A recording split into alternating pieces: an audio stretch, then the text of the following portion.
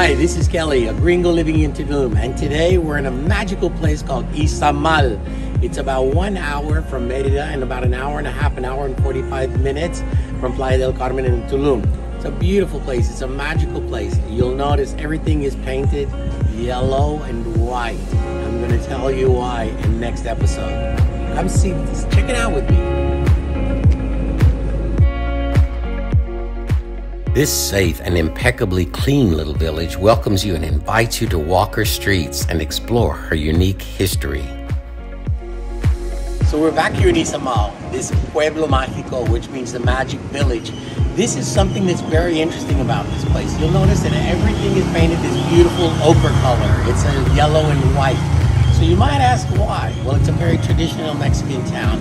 And when the Pope came to visit this little village, the city decided that they would paint everything yellow and white, which of course are the colors of the Vatican. So it's a very special, very unique place. And we're gonna go visit the main square and you're gonna see more really, really impressive things about this tiny little village. Come, let's see it together. So here we are in a great little store. This place is filled with all kinds of handicrafts, artisanal work. These are really interesting little places. I can't tell you how much you're going to enjoy it.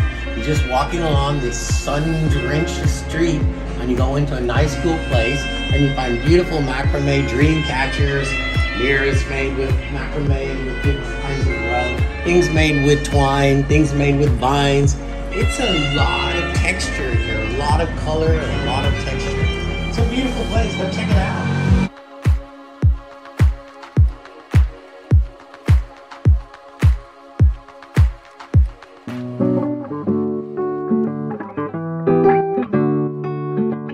So here we are again in Izamal. I don't think I've ever seen a more traditional, classic example of colonial architecture in Mexico. Everything here is traditional colonial Mexican.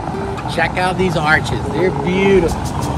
They're on all three sides of this magnificent plaza, which has a frontage, of course, to the magnificent Convent of the Mothers, El Convento de las Madres. It's a beautiful, beautiful little square. You guys have to come and experience this. It's hot as heck, but you have to come experience it. It's beautiful.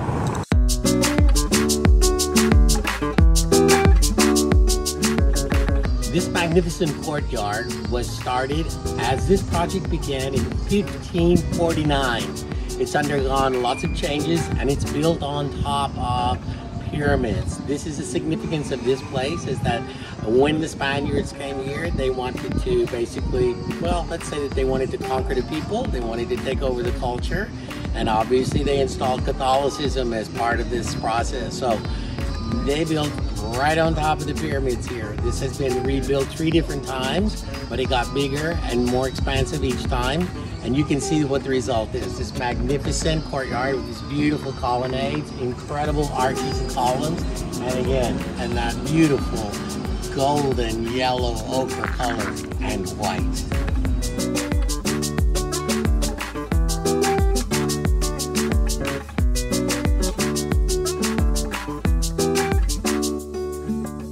Here we are in front of the convento. We're getting ready to take a little ride with our beautiful horse-drawn carriage here. It's going to be a historical tour. We're going to learn about the place and we're going to enjoy the sights. And it's still hot out here, but you guys got to experience this. Come, let's do this together.